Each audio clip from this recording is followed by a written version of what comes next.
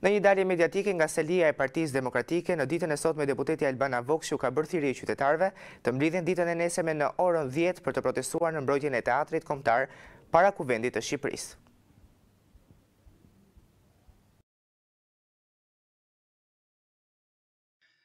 Kryetari i Bashkisë së Tiranës, Erion Veliaj, zgjodhi të heshtë dhe të mos jap llogari në parlament për skemën grabitëse që shem teatrin kombëtar.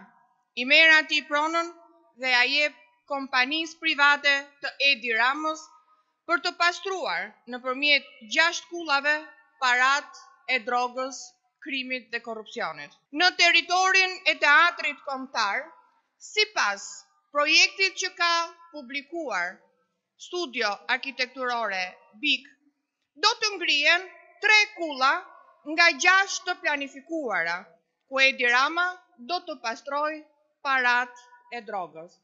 3 kulla brenda sipërfaqes që ju e shihni me të verdhë, që i takon sipas vërtetimit hipotekor teatrit kombëtar.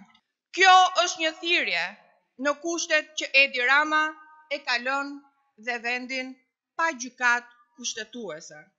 Ndaj duhet reaguar sot për të ndalur vrrullin kriminal të Edi Ramës, i cili po zhduk çdo kujtesë historike nën kullat që sot mund të rënojnë teatrin kombëtar, nesër galerinë e arteve e tërqendrën historike për t'ia dhënë ato oligarkëve që me ato fitime po e mbajnë Edi Ramën në pushtet. Teatrin kombëtar nuk e preku dot as tërmeti i fuqishëm i ditës së sotme. Kjo pra është një shenjë që të gjithë ne, njerëzit e qytetëruar, të ndershëm dhe me dinjitet, nuk duhet të lejojmë të preket nga babëzia teatri kombëtar dhe prona publike, të preket nga korrupsioni i pushtetit kriminal të Edi Ramës.